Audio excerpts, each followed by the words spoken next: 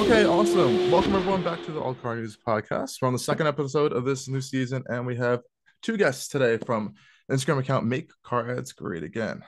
Welcome everyone to the show.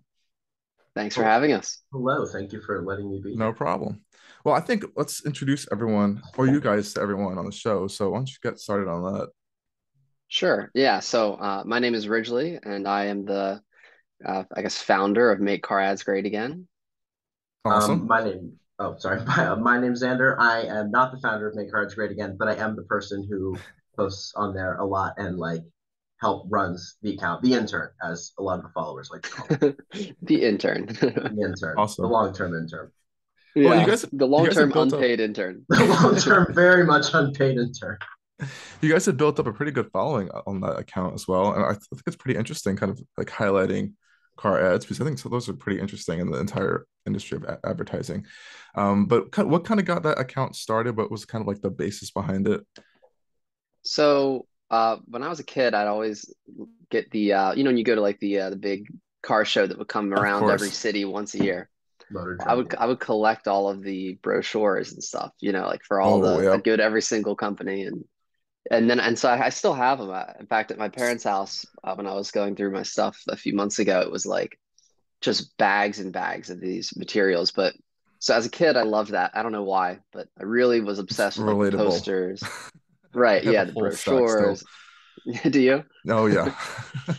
Maybe it's a universal experience for us, No, car it people. has to be. 100%, yeah. Yeah. Every other year I'll go through them and I see like a brochure from like 2015 or something from the car shows. I'm like, oh wow, why do I still have Yeah. this? I The really interesting recently, stuff is like the multimedia Yeah, stuff from back in the day, like the CDs and stuff, because that did not age well, but it is, if you ever pop it in the computer, it's interesting to see.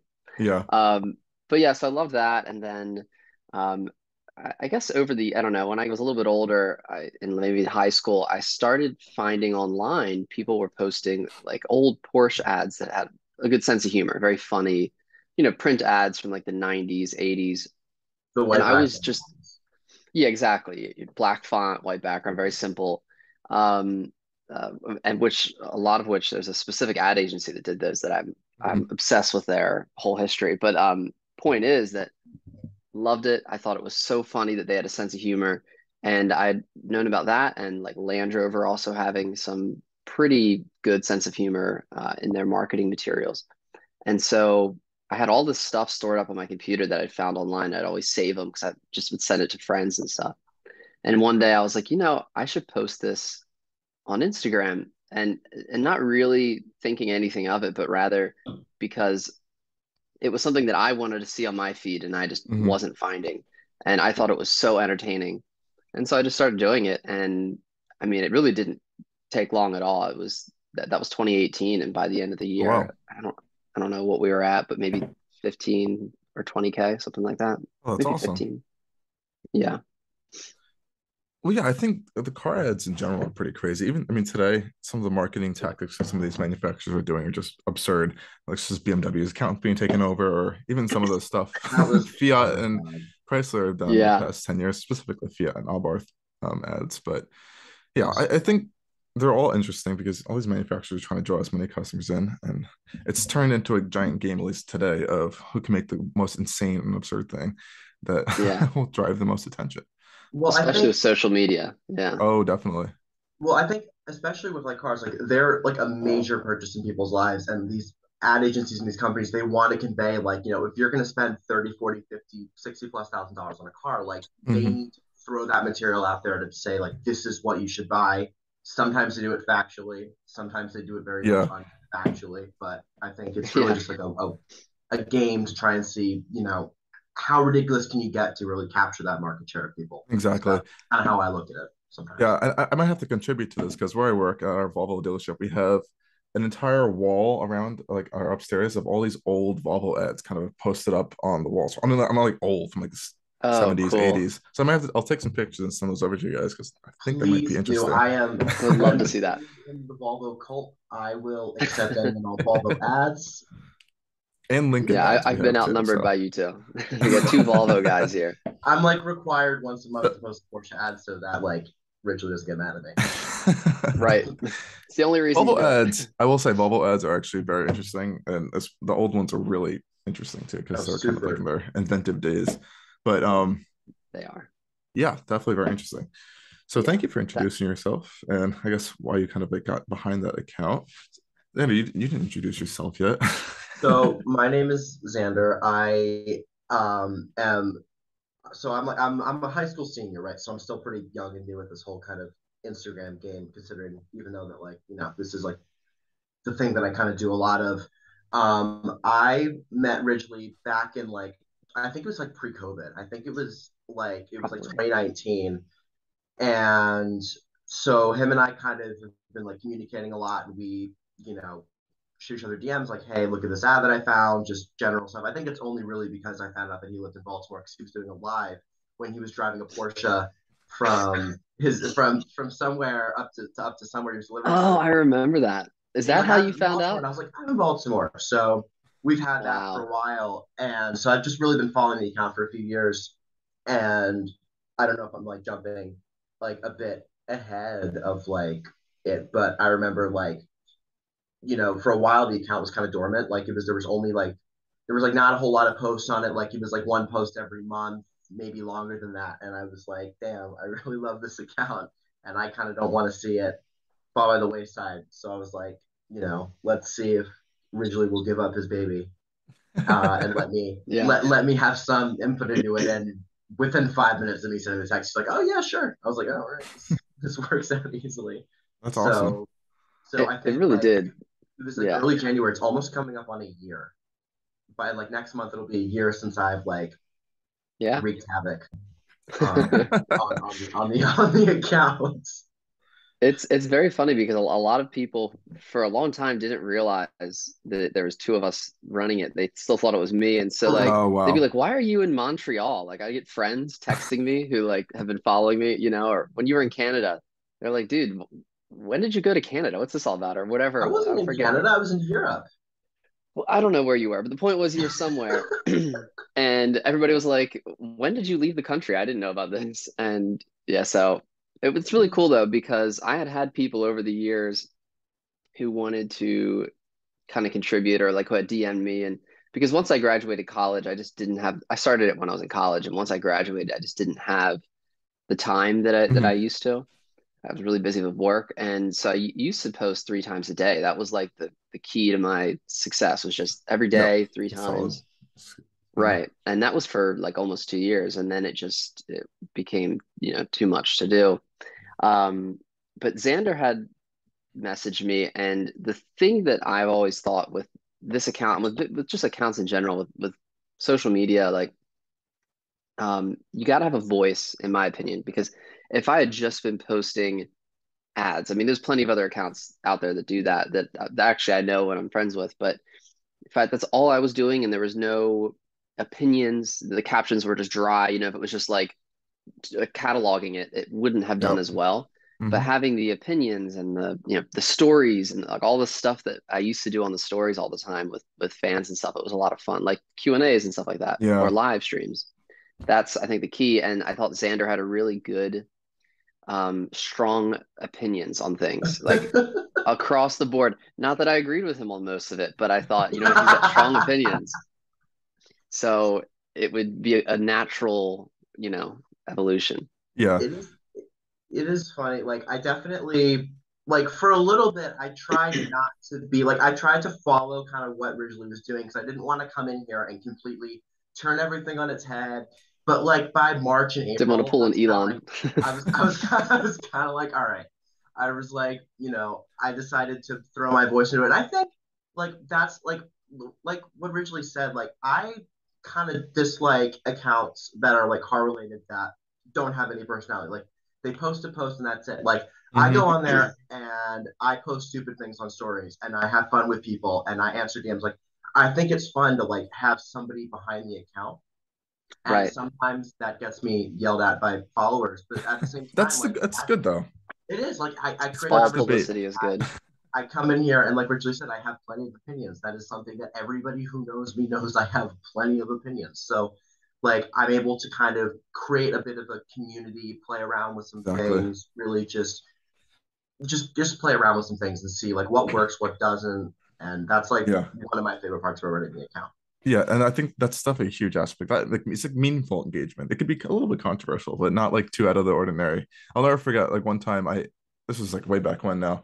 I had a follower who's from Germany. I was like visiting New York City. So I was like, oh, I'll just show you some car stuff, show you around, whatever. And he was like, yeah, I love your account because you have very strong opinions about things. I was like, yeah, I do, but it's meaningful and it's fun, and people like to get engaged with it. It always like sparks good, Right. but sometimes wild conversation in the comments or Oh, DMs. 100. But yeah, Hmm. it is definitely good to like form that community around that. And I think you guys have done a great job with that. Your account has really interesting content. I think it's getting a good like community and following too. I can just tell from some of the Q&A messages and feedback that I'm getting on there.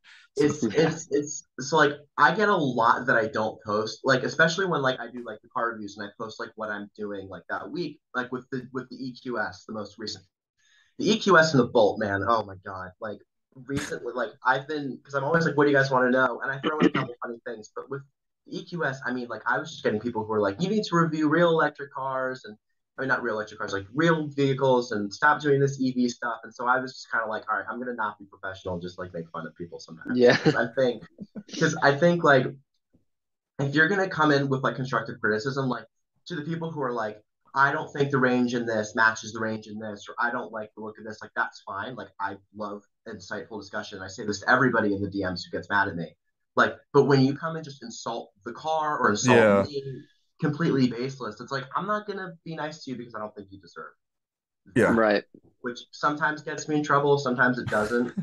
But I remember this one time, kind of right after I'd taken over the account, and I this guy was being a bit of an a hole, and I was like, "Do you want me to?" I originally was like, "Can I block him?" And he was like, He's like, "I don't like block people. I'm too scared to do that." I'm like, "Oh, I will." I was like, I have no issue with Think I know who you're talking about. Yeah. to skedaddle if they're being mean. And I think that's like a Wow. good contrast between the two Yeah. people. Yeah. Definitely interesting.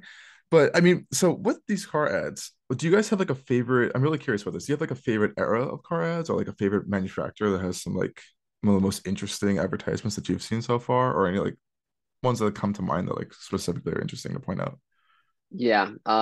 Late 80s to late 90s print advertising, specifically like the Volvo, Porsche, Land Rover. Okay. What I liked about that era is a lot of these were just 8 by 11 magazine ads, right? They would just be, put in your magazine. So they had to grab your attention very quickly.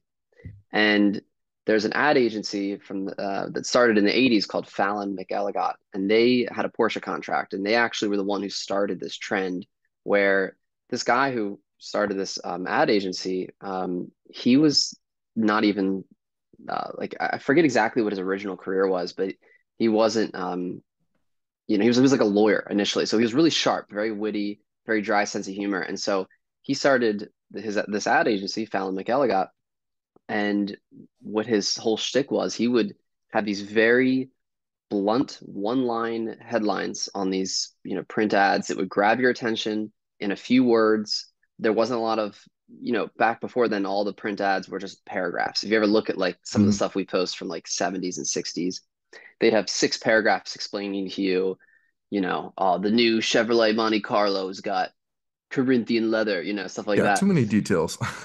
Right, I exactly. And so I just love the simplicity because it just grabs your attention. And a lot of these are some of the ones that everybody knows, like a lot of the um like this isn't your Uncle Olaf's Volvo, things like that. Great one-liners, easy to remember, and it catches the eye. And then so Yeah, that's what I liked. That's yeah, definitely my favorite definitely. era. Awesome. think for me, I mean, I agree with Ridgley. I think there was that golden sweet spot of like 80s and 90s where manufacturers realized that like people aren't going to read essays on a car. Like they want something quick and easy. And I think a lot of European manufacturers just really hit it out of the park. I'm not a huge BMW person, but I think BMW's advertising is one of the best, especially like every once in a while they'll really knock it out of the park with stuff. One of my favorite trilogies of ads I posted a few months ago was when BMW made fun of Audi's winning South Africa Car of the Year, and BMW was like, from the real winner of the World Car of the Year, and then Audi was like, you can't win a Le Mans race, and then Subaru was like, we have the best four-wheel drive system and the best. Subaru came out of nowhere, was like, we have the best four-wheel drive system. I think when like companies play into that sort of thing, like they make fun of themselves or they make fun of others, like some friendly competition, like those are like my favorite ones because I kind of am a harbinger of chaos. But I also think that it's really interesting to see like what happens when a manufacturer decides to step out of the here's why you should buy our car and more into the here's why you shouldn't buy theirs. Like I think it's interesting Yeah. to see like their perspective. Yeah. A little bit of aggressive advertising there. So I'm sorry, I was on my phone. I had to find the Volvo ads because I know I had a picture of it somewhere. So I'm just Yeah, for everyone perfect. listening on the podcast only. I'll read them out loud because they are these big one-liners that actually are kind of well, not funny, but it's kind of like gives a good emphasis of how Volvo was at this time. So one of them says a station wagon that really moves, and that's just like the main ad there, and there's so much little text, but these are really cool. If you guys are watching the video podcast, I'll kind of put this up. You can see the picture of it there. I think it might be reversed, but you get an Literally idea of moving what it it. looks Yeah, like. I can definitely send this over to you guys. Another one I also love that. says a Volvo Discovery, rain falls on rear windows too. I think they were just trying to say they claim they invented Rear the wiper. rear windshield wiper. Yeah, but yeah, it's It's pretty cool clever stuff.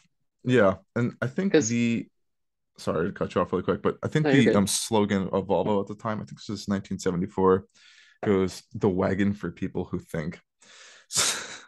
I like that. Yeah, I Cars you know for I love the way the Swedes market their cars because both like Saab and Volvo for years they don't really have like their cars aren't faster. They're not more luxurious. Like what is their competitive advantage? Not to shit on them, Xander, but yeah. and they know their strengths, which is that their clientele are maybe a little more intelligent, right? That why else would you be buying a Volvo? Because maybe you're smart enough to realize if you have a family, oh, I need the fuel efficiency or whatever. But exactly.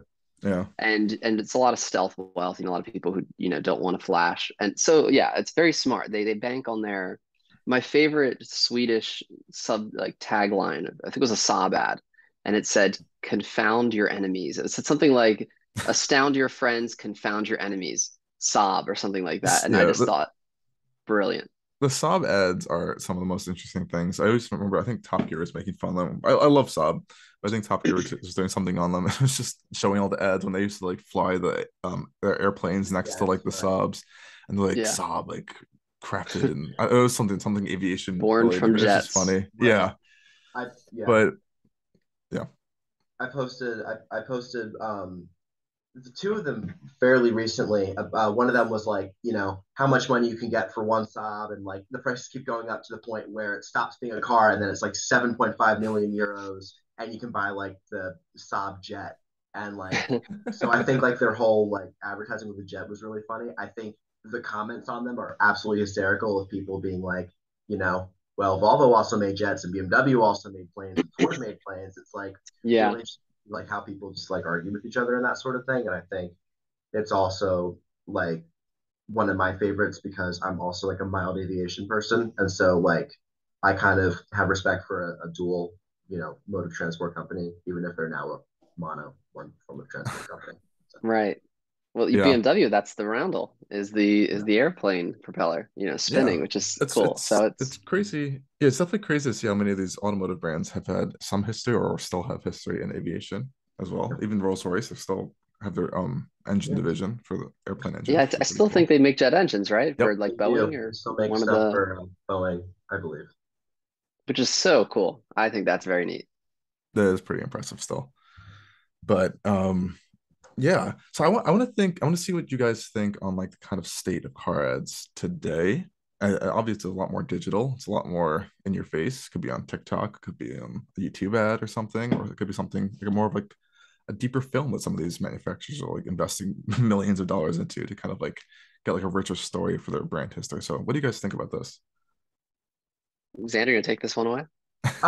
So because I like live on the internet at this point, I am exposed to a lot of different type of advertising, a lot of YouTube advertising, and there's like really two types of like in my head, there's like two types of digital advertisements now. There are the standard car commercials that you see that are like, buy Hyundai now, lease for 279 a month, zero APR, whatever.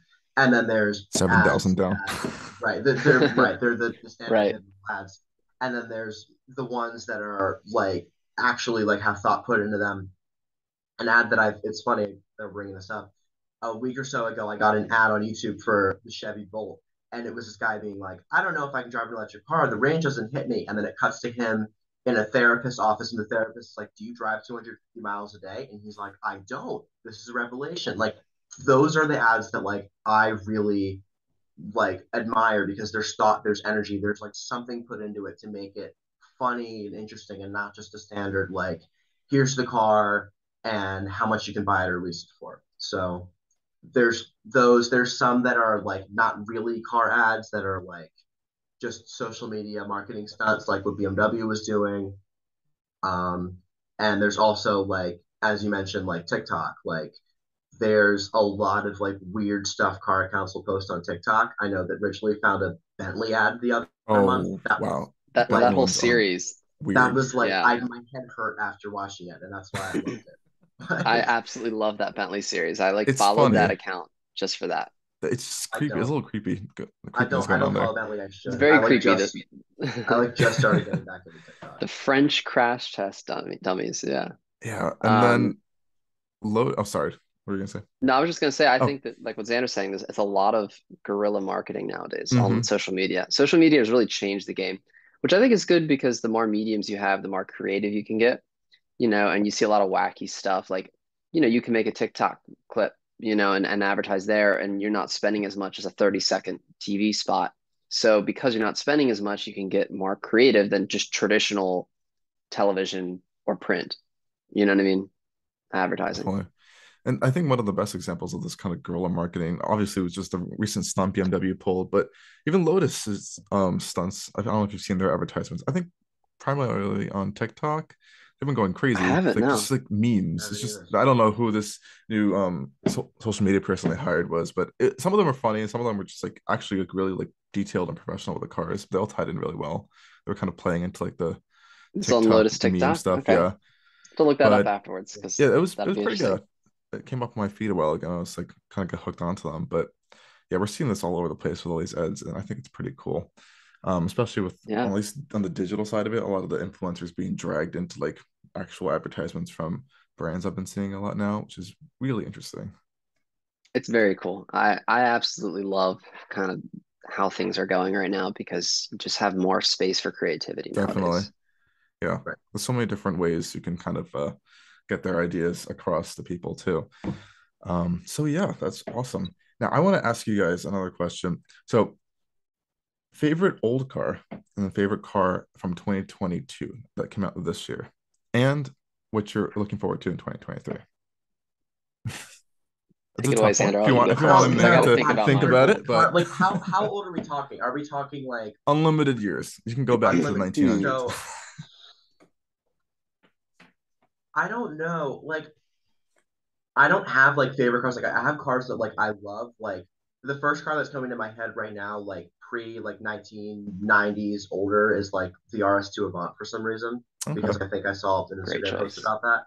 And like my favorite car now, like as in if I were to go out and buy something now, like I know that everybody who knows me is going to give the biggest eye roll when I say the V60 Polestar because I do genuinely love that car so much. Not a GLB.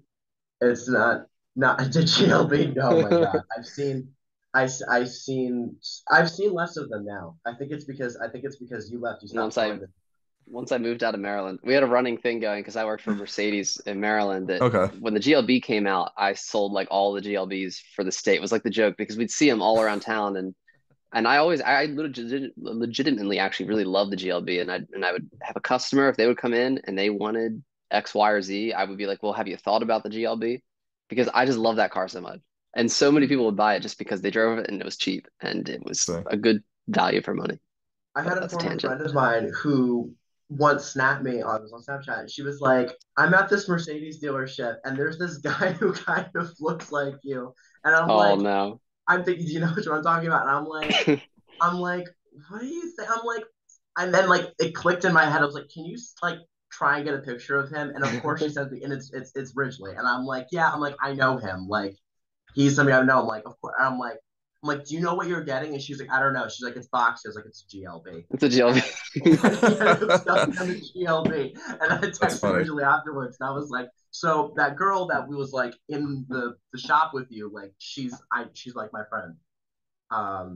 So that was like, I think I think I remember that. Yeah.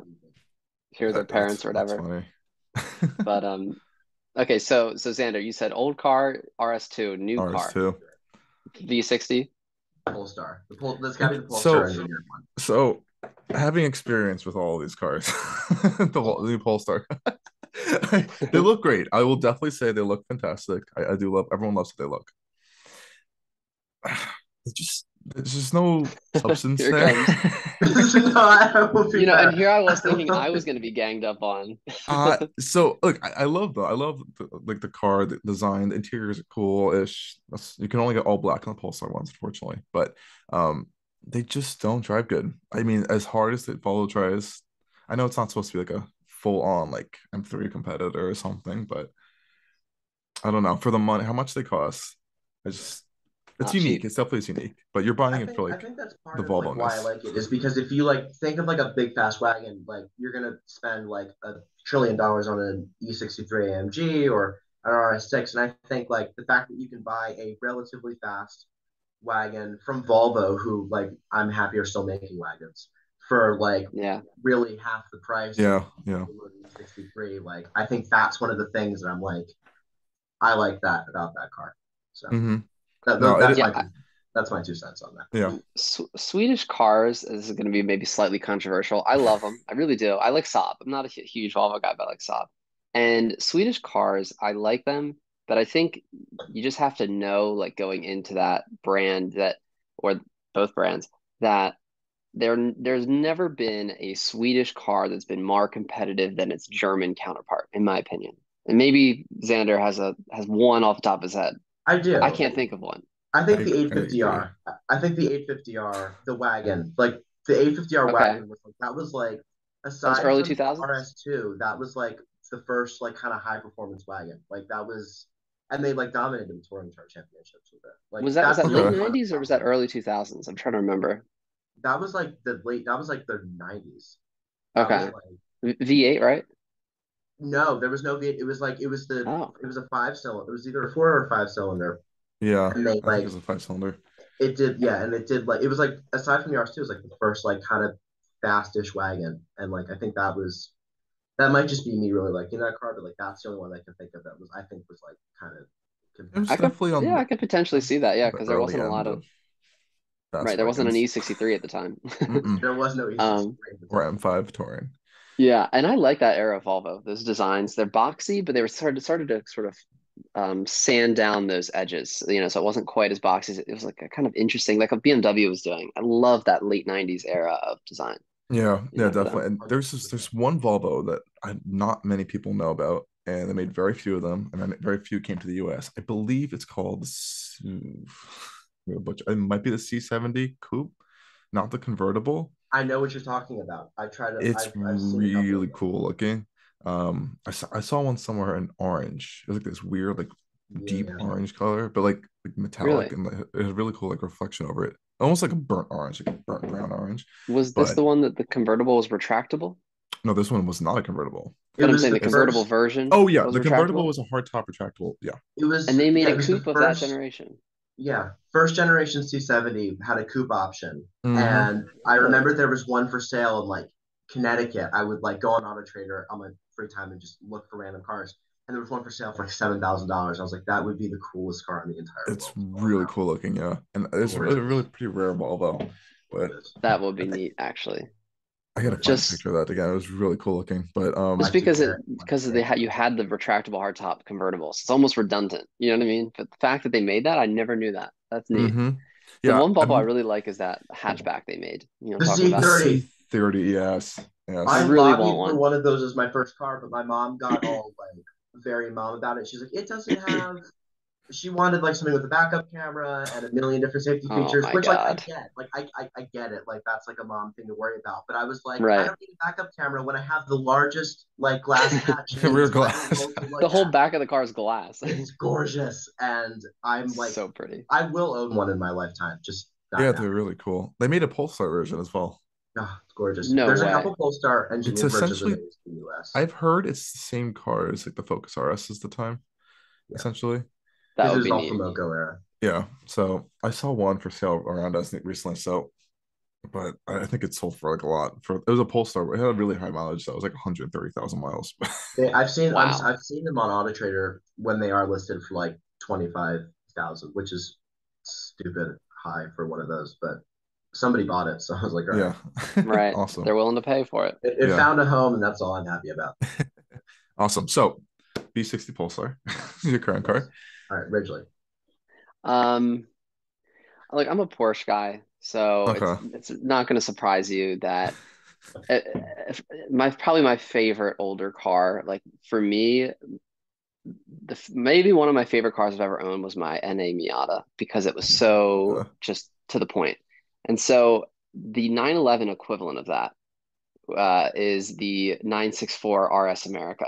I know that sounds crazy, but it's because it's the most Specific. raw, stripped out. Essentially, the 964, they made the RS in Europe. And then in America, they made the RS America. So it only came to the States. And essentially, it's a 964 RS, but crucially, it has a sunroof, which I love. And you could get air conditioning Oh because of wow. the Okay. American market. But it's got like the blank, door cards with just like little ribbon, things to open them like they do in the newer ones. It's Hmm. very bare bones, cloth seats, which I love. I'm a big cloth seat fan. It's stripped out, it's mechanical, and it's that sweet spot. Because I think like pre-90s cars are a little archaic and post-90s they get a little too advanced. I really love that decade of cars. So Interesting. 964 RS America Okay. is a winner, definitely. Did they In make fact, a lot those of those? wheels, I don't know, probably a few hundred, maybe 1,000. I Okay. mean, they're not terribly expensive either. I like for a 911, I was they're about to say like on Bring a terribly Trailer expensive by Porsche standards, like terribly. by Porsche standards. They go for like $120, maybe 100,000 to 120 on Bring a Trailer all the time. You I'll know, take it. That's yeah, that's yeah, affordable. Porsche which is affordable. yeah, you can't even get a new one for No. 120, unless it's base. But anyway, so love those. New car that I'm looking forward to next year. Well, really, my favorite new car, and it won't come as a huge surprise since I, work for Mercedes, is the new SL. I really love Really? that car. And I know it's a 2022, but Hmm. it Yeah, came no, out so it's late in relatively new. 2022 that to me, it's honestly, it's such a big deal to me because growing up, SLs, it's like the 911 and the SL are my two favorite, like, heritage cars. And the SL for the past 20 years has just been on the decline. And I wrote a whole art review about the car where I talked about that because I wanted to drive that point home. The SL really is just like it used to be an exciting Mhm. flagship for the brand that, like you would, if you made it big, what was the first purchase you got? If you were not like a car person, you just wanted, hey, I just got a record deal or I just sold my company. What am I going to buy? Most likely it was an SL, for 40 years. That's how it was. Yeah. Everybody, such a cool car and a quality car. And then they sort of lost the plot around the 2000s. And now it's back. You've got little back seats like you used to be able to get, soft top like you used to have. It's got the performance credentials that compete with like a 911. I mean, I love that car and it sounds amazing. I've driven them extensively and it's a great car. Awesome. So, Yeah, I got to see one in person just recently. I mean, they look awesome. I have to say, but mhm. I'm gonna be interested to see how the GT kind of comes out. I know they're sharing a platform now, so I want to see how they Yeah, kind of like reworked it a little bit. I prefer hardtop coupes. I'm not a big convertible person, so that's I fair. respect Yeah. the SL. I definitely respect it, but yeah, it is. I have noticed like over the past at least 10 years that last generation SL was like, come on, they let it It sitting was for pretty a, bad. a long time, and it was I Yeah. pretty sad to see agree. that. I And agree. And that it's saved it, I think. what did? I think that's like the engine totally saved it for me. Like it was Oh Yeah. yeah, so so outdated. But like I'd go to Cars and Coffee and I'd hear an SL63 startup, and I'd be like, oh, that's why you buy it. Yeah. No, It's definitely. definitely for the soundtrack and the engine, and but other than that, the car just the infotainment was dated even when it was new, and Oh yeah. looked like you had two different people designing the front and back of the car. Like I remember my uncle got it the year it came out in like 2013 or 14, and I was driving it, and he was like, "So what do you think?" And I'm usually like really excited about his cars, and he's actually the one who got me into Porsches. He's like a Porsche collector, and Okay. so I always love what he gets. And he looked at me, and he could just tell. Like and mind you, I was like 16 or whatever, and I think I had my learner's permit. I wasn't even like that experienced with cars, but I could just tell I didn't like it. You know, something about it. It looked ugly. It drove kind of strange. And he was like, "Wow, you really you really don't like this car, do you?" I was like, "No, I'm good. Can we get back to the 911?"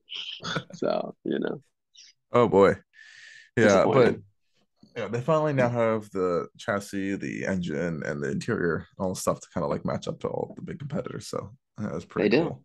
And I think the problem It's with the yeah, SL, at least for a while, was it was kind of always overshadowed. They had the SLS at the time, and there was the yeah, AMG GT came out, and then the GT Roadster. So I was like, why do you want an SL?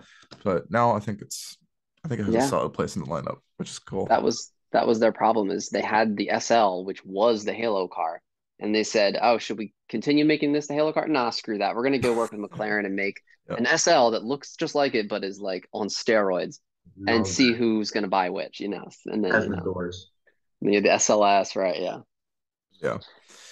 But I mean, we're here now, and I think they're going to be doing good with that, hopefully.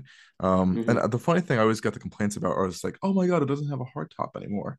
I'm like, you don't need a hard top, first of yeah, all. And I think the problem is everyone's just seen pictures and they don't notice that like it's not like a flimsy little rag top anymore. It's like these thick, like kind of padded like materials that are almost feel like a hard top, but it's just like right. lighter. And I think it looks cooler too if you're specifically looking for like a roadster convertible type vehicle. It just feels more Yeah, fitting to have that, I guess, cloth or whatever fabric they're using. So I'm soft top like technology has come a long way.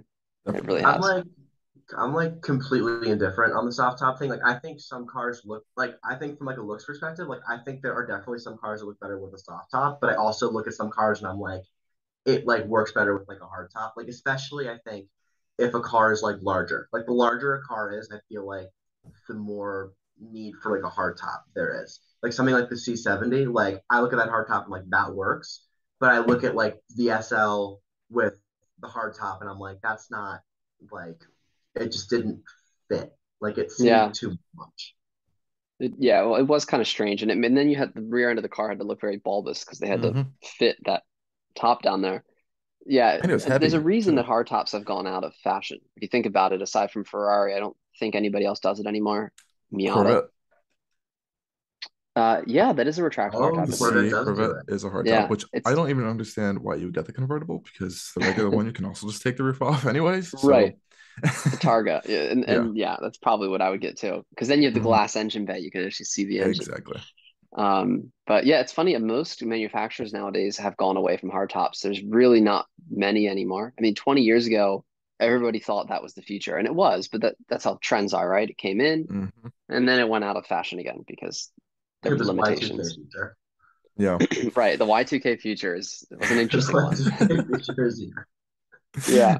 It's like the Jetsons era of the 60s. They thought all these crazy things were going to happen, and then we were like, no, we're going to go back to basics, and we're going to get rid of Yeah. that. Or if you're GM, you make the EV1 and then crush them all. It That was so sad. I really would was love to drive horrible. an EV1. It's like one of my I favorite know. cars I, of I all time. saw one at the Peterson Museum. It's the first one I've ever seen in person. But I They know that have one someone, there, yeah. yeah, I keep seeing every once in a while someone finds one or something. They pop out, they're hidden in like a garage. Like, you guys got to get that working. It's so cool. Yeah. But Keep it away um, from General Motors. They're going to destroy it yeah. again. Like that's whenever I see one pop up on Reddit, I'm like, don't say where you found it. Right. Yeah. It'll be impounded immediately. Okay. So what would you put an Enzo V12 engine in? Just I've been waiting to open this one up because this is really interesting. Now I got a lot of responses about this. I put this on my story, asked everyone what they would put an Enzo V12 engine in because there's one that's just out and available, and there's a lot of hmm responses, some very silly, but one of them I want to discuss is that it was a recurring one is a Miata. Of course. Really? Of Why That course. was, not? I I think, mean, the they've number done everything one. else. You can put an Exactly. LS in a Miata. You That can put was a the V12 number in there. one response from that. But I guess if you want to go a little bit more grounded, there are some pretty good responses as well. But if you guys have any idea, what would you put a Enzo V12 in? See, I have a great idea, and it may not seem grounded at first, but when you flesh it out, Is it a 911? Is it it is a not a 911? 911. No. Is it a So it's 944? it could be, a 928, you could fit that in, or 944, but That is true. actually my answer is going to seem a little extreme at first. But do you remember the what was that Toyota minivan from the 90s? What was that The called? Previa? The The Previa. I think a Previa. Now hear me out. It was a mid-engine minivan. And I think it's a brilliant idea. I think we need more mid-engine minivans. And I think you put the V12 in the middle of that thing, you lower it a little bit, take out the back seats, and you have yourself one hell of a fast, car there because the weight balance is perfect. You Yeah. know, it's a two-seater because you take all the back seats out. So it's just like having a mid-engine supercar, except it's a sleeper. That's like I think something it's I'd build in Forza Horizon 5. That's ridiculous. I a, love it. I think Tell it's a brilliant Second, idea. Tavares will do it. the second Yeah. someone figures out how to stuff the Hellcat engine in the Pacifica, I think we'll see the Enzo V12 and the Previa. Oh my God. Yeah. That would be interesting to see. But Yeah. yeah, I love a mid-engine conversion of like a car that, like a minivan, something like that. I did love that idea. I want to see more of that And fleshed out. a very, very off-topic point here. The new mid-engine car that I actually think is extremely underrated and very understood right now is the Pro Sangue. Have you guys seen under the hood of the new Ferrari Pro Sangue? Well, they're not calling Um, it an SUV, but I haven't, but is I it front agree with mid-engine? you. Is that what it is? it is front mid-engine to like a new extreme I haven't seen before. That engine is Really? it's like in the cabin essentially, Ridiculous. and Really? oh yeah, I find if you guys can find a picture of it looking like the hood open, which opens like the other way, not The normally Right. clamshell? the Okay. clamshell hood. Um, like you can just see the whole front of the suspension, and because the reason they did that was because it has like a front gearbox to manage the front all-wheel drive system that only comes on for like, a certain amount of time. Like the FF, right? Yeah. It's Oh my essentially the God. same. It honestly, I'll have to look that It's a up. racist That's FF. insane. Hold on. It's oh my You have God. photos? It's My camera so is far so back. like you can see like I'm that's gonna the look it up. contrast is horrific. I can't see. That's ridiculous. Like it's like it's your dashboard. I love it. Essentially. That's I love insane. that car. That car is brilliant. I tend to Yeah, like and cars that the that's only concern is that apparently they put all of the like alternators and all the belts and everything on the part that's the closest to your dashboard. So if wow. anything goes wrong, you have to like either drop it or go underneath the car. Yeah. Well, if your Only heater six fails, of you the have an cylinders are automatic even one. visible. Yeah, it's crazy. That is so neat. I love that they did a V12. I really think that's a great idea because I was afraid that they were going to do the V8 turbo that they have been putting in most of their cars, which wouldn't be Yeah, a bad engine, but it's just it not still the might same. it might come still, but they're Yeah, making the Roma probably. V12 too, or whatever the A12 successor is going to be. So that's going to be exciting. See, I love the Roma. I think that is the best Really, car they've made in probably 30 years. I just love that car. It's such it a is great beautiful looking. car. Yeah, Yeah. a lot of If they people did a hate it. V12 in that, that would be perfect, but I they think won't. I, They are. I think if I was gonna put a V, I've They are? just decided what I'm gonna put a V12 in. I think if I'm What? gonna put a V12 in anything, I'd put it in an XJR. I'd throw a Ooh, V12 in an Oh, XJR. that I would would fit the make interesting. the character of most that car. I would make the most instant like one of the like the mid 2000s ones, like before they went Yep. all like big and bulbous. Like I would make that the most insane. Like God, I'd pull up the cars and cockpit, be the coolest person there. Like Yeah, there's something about putting the most insane engine in a car that already makes you look like a mob boss. Yeah, I there's I someone love those around cars. me has the XKRS GT. I love that They thing. made like Ooh, 10 of Love it. them or something. Love it. It's in white. And wow. every once in a while I'll see him like driving it around. It's crazy. That I would put a V12 in. Oh, That I'd would that also would put fit it the in the Ponte character. Forte because it's Ferrari. Yeah, I could see that. That actually would fit that car even better than it would an XJR, because it's more of Okay. that But style. again, Yeah. like one of the mid 2000s ones, like before this generation, like the previous generation. So the good one, the pretty one. Yeah. The pretty one. I'd put it in the pretty one with the horrific transmission. Yeah, with the terrible transmission. Watch the You would transmission probably turn into a V12. At that point, you could just throw it in Levante and save money on buying a Pro Sangue. you could actually. Yeah. I love the Levante. That's a beautiful SUV. It's not built the Yeah, best, but I it's love not it. built the best, but they do drive. They drive better than the Ghibli, honestly. after like getting They around with do. I've heard the them, but it's Ghibli's pretty interesting. terrible. I've heard It's the Ghibli's. The really unimpressed with it. Yeah, Ghibli's they feel cheap, and Levantes are pretty cheaply made too. But I love that car. Every time I'm in it, it's just there's a sense of There's occasion with that something car. special with it in there, Yeah, yeah. I And the mean newer it's like interiors are actually impressive. Like they fixed themselves a little bit. they're better. They're Yeah. better now. Our so like in the family we have one, and it's now like 4 or 5 years old, and it was like one of the first Levantes. It was like Okay. 2017. It has not aged so well, that interior. Um, but you know what? This is the thing. Like, it's a handmade Italian car, right? You're not going to go buy a pair of like, Ferragamo loafers and expect them to hold up as well as Skechers, right? I mean, that's not what they're made for. That's So true. I think you just need to give them a Lower little your bit of credit. expectations. Right, lower your expectations. Exactly. When you're A getting little a bit, yeah. Maserati, yeah, you got to expect like the stitching has literally came off on the seats, Oh, But it's what? like still a Maserati. on the left It's okay. bolster and stuff. It's But Italian. It gets a pass. It's Italian. exactly. But I will say I got experience with the Grecale, the new one, smaller Oh, SUV. yeah, Yeah, how's that? Um, they are going to print money with those, I can tell you that. But it is good. essentially a Stelvio, Alfa Romeo Stelvio 2. I mean, it is a Stelvio 2.0. But they really did a great job on the interior. It feels quality, it feels like well built now, finally. Everything feels it felt like a BMW in there, honestly, a little bit. I'm gonna be honest, but It's a high compliment. like a higher end BMW. Like the materials are nice. It was like they took Yeah. the materials and then put it on stuff that it doesn't fall apart. So they did a good job there. Smart. But I'm gonna be excited to see those. It is really small on the interior. That's Is it one like big complaint. Macan sized? It's smaller on the inside, I Isn't it think. like the Oh, same car as the new Hornet, or am I getting that wrong? Because I know No, the, no, the that's Hornet, that's the Alfa Romeo Tonale right, that's what and it is. Dodge Hornet. Yeah, those are Right, because I saw literally I the saw the same car. Tonale at the Detroit Auto Show. I mean, not the Tonale, the Hornet at the Detroit Auto Show. That's a car that's going to print money. I was like, so many people are going to like. I think it will because a majority of people like the noise that was made when Dodge stopped making the Charger and Challenger is louder than the noise being made when the Hornet was released. But the people that would buy a crossover, like it's a crossover that has a red stripe on it, somebody's gonna buy it. I think they're gonna make more money with that than they would with the Charger and Challenger. And the interior is so much better than anything from a Charger and Challenger. I Oh mean, yeah, yeah. materials wise, Crossover is the it way to was go. like, Dodge interiors are horrific, but that one's really yeah, good. pretty bad. Yeah, That one I I don't was know. I feel I still I'm a Tonale lover. I feel bad for that poor thing because it's why would you get the platform one over sharing. the We've other? been doing it for decades. I It's know. because if you're an American who's not the most cultured, and you're like, I gotta have my Dodge. I got my Dodge Dart and my Essentially, Dodge Challenger. but because of the Hornet now, they killed all of the non-hybrid Tonales in the US. So we're only getting the Q4 hybrid model, which Oh, is okay.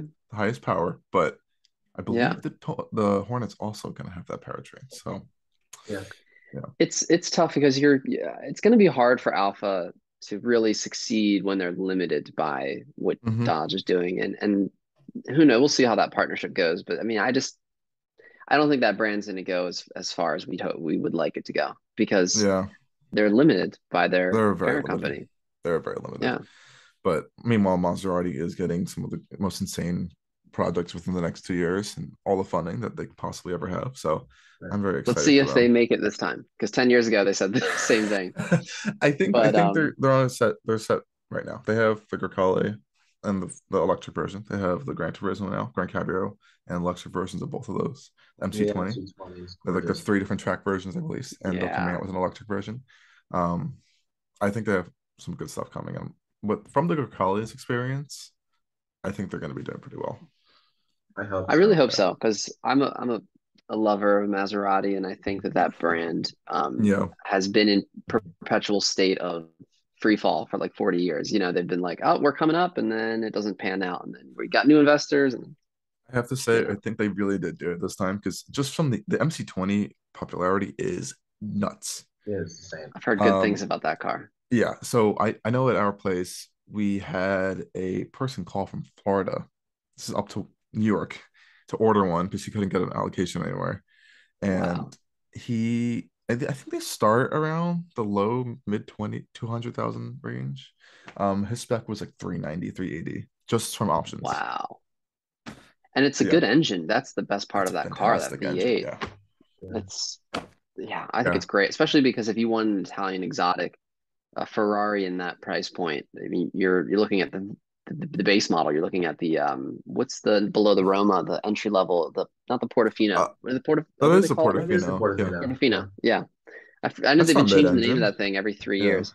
That's what I'm saying. It's all you can get is a retractable hardtop four-seater from Ferrari. So it's Exactly. like same money Well, you you could could get. have a Lambo door style, crazy twin turbo V6, whatever MC20, and it looks crazy. So yeah. Yeah, But like I think it's funny, like now the MC20 like it's really the only like because like a year ago you could get like an R8 which also had a mid engine which was also like in the high hundred thousands and the NSX which was about the same kind of 200,000 mark and that also had a mid that was a V6 but that had a mid engine so that's like the MC20 is now like completely on its own in terms of like under $500,000 mid engine supercars.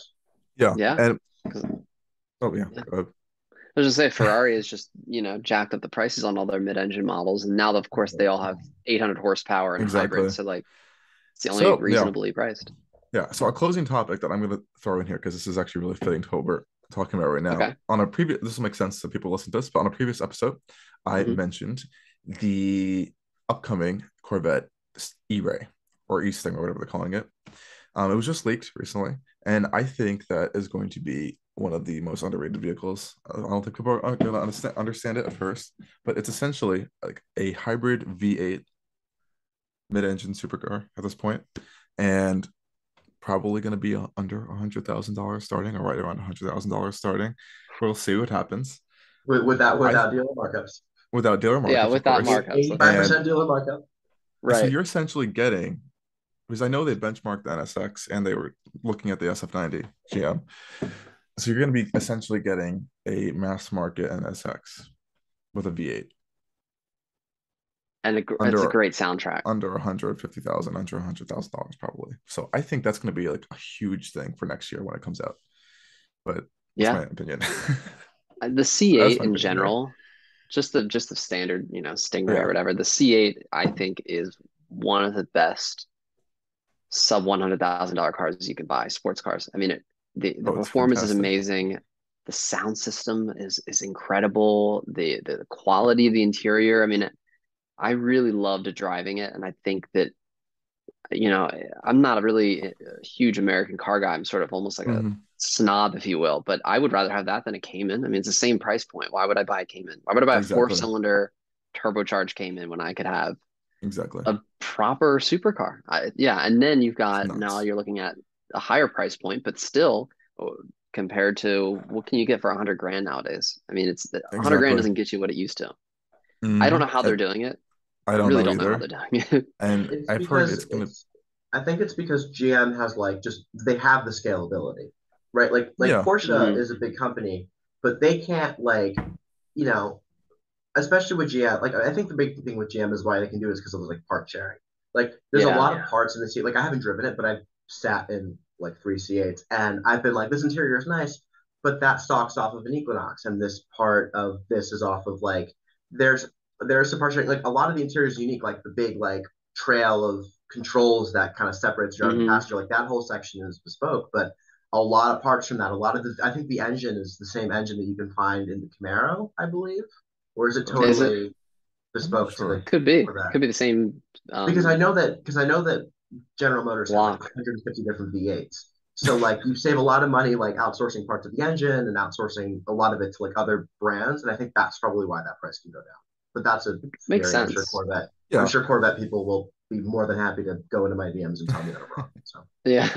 yeah, But that but probably explains it. Yeah. yeah. I mean, I don't know. I think they're doing a great job with the Corvette brand right now, and obviously they're going to be expanding into a whole bunch more vehicles in this portfolio. But I'm just really looking forward to the eBay thing. It's a hybrid all-wheel drive V8 mid-engine car for under 150K. That's gonna put a lot of cars on notice. Even I know Yeah. that Like, a 911 hybrid's what's coming not to out, like? so soon. Very, very Yes, I'm soon. very excited. So that honestly might go directly up against it. And I'm hearing power figures of this Corvette around 680 or around that area, Wow. Really? Okay, yeah. which is So a you're lot. That's insane. I don't know if it's going to go that high, or maybe even 580. I could be very wrong, but Yeah. it's going to be a lot. it's a nice either way, it's a nice PowerPoint because I think that a lot of cars that are doing 700, 800, 900 and above it's not as usable. I like that 500 club. Like that's why the Mhm. GT3 has been 500 horsepower for the past 10 years pretty much. They're never going Yeah, to exceed that by much. Like because it's just the perfect amount for it definitely a is. high-end Right. supercar. That'll be very exciting to see. I am excited for that. Yeah. No, I'm I excited. I'm excited to see who's going to find the biggest dealer markup on the new ray. Like genuinely, I'm excited. I'm excited to click on a Gonna Jalopnik be, article and see like some yep. dealership in California is selling it for $350,000. Like hell Well, yeah. speaking of markups, G63 4x4, um, our dealership, and I have to confirm oh this, boy. but I believe we have one that with markup is $600,000. Yeah, that's the markup they put. Who knows if they'll actually get it? I'm because I'm from Maryland, obviously, so That's I'm nuts. I'm used to more reasonable markups. But coming out here, because I moved to LA this year, oh my God, the markups out here That's are crazy. insane on everything too. Like I've had clients who said that they're doing 8 grand over on CRVs Yeah, I've seen that on around here. CRV. Yeah. Markups But here haven't been too like horrific. Like I've seen some pretty interesting stuff. Like I know it's just giving GM some crap for the upmarking of the Corvette, but like when I was there a couple weeks ago for the Bolt, like there were like the Bolts they had, they were only marked up like $2,000 or $3,000, and I haven't seen like stupid markup. Like the EQS I drove the other day was marked up by only five on a $124,000 car. I was like, that's not horrific. yeah, It's that's not pretty good great, but I was like a lot of dealerships around here, especially like the Coons brand, like they're trying not to mark up cars, which I because was they're volume, right? Those there's dealerships, yeah. huge volume. The Volvo place that I do my stuff at, they're not marking cars up at all. They're selling them at Is they're that White selling them. Marsh? Yeah, they're selling them at How is that one doing? Because I know that well. it's new and they had some problems from growing pains, but they're doing good now. They're doing pretty well. I mean, they just put in an order for like 75 cars. Wow, good for them. Yeah, I mean, like I go in there, like I have a great relationship with them, so I can't like speak to anybody else, but like I go in there and drive a car and then a week later it's been sold.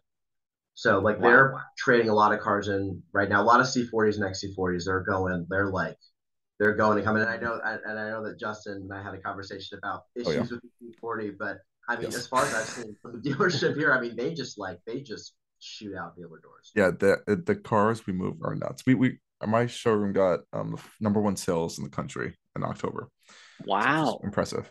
But That New York area, man, there's some crazy high oh volume stores there. oh yeah, Oh, it's absolutely. nuts. I mean, we sell cars like left and right at Volvo, but yeah, it's definitely crazy right now.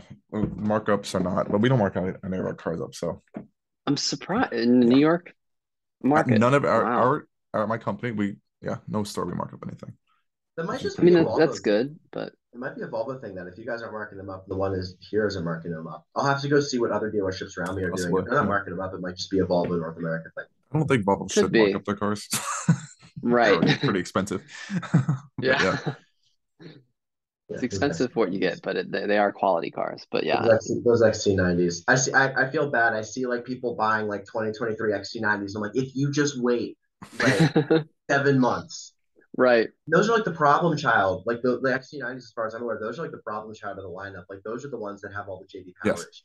yes, they do. Which is a shame because it's such a It's a good good car. SUV in general. Over the past 20 years, I've loved the XC90s. I've Yeah, always loved them. This So generation. awesome. Well, I'm gonna wrap up the podcast around now. Thank you guys so much for coming on the show. It was an awesome thanks, discussion. Justin. Thank you for Yeah, having us. Of it's a good course, time. yeah, Thanks definitely. for And thank you having guys us on the for podcast, and yeah, of course. Thank you guys definitely for enjoyed showing it. us around a little bit of the world of old car advertisements. I think that's pretty interesting. So if you guys want to go check out some of those, go over to Make Car Ads Great Again on their Instagram and give them a look over. But again, thank you guys for coming on the show, and thank you all for listening to this episode of the Allcarnews Podcast. And stay tuned for more episodes coming soon.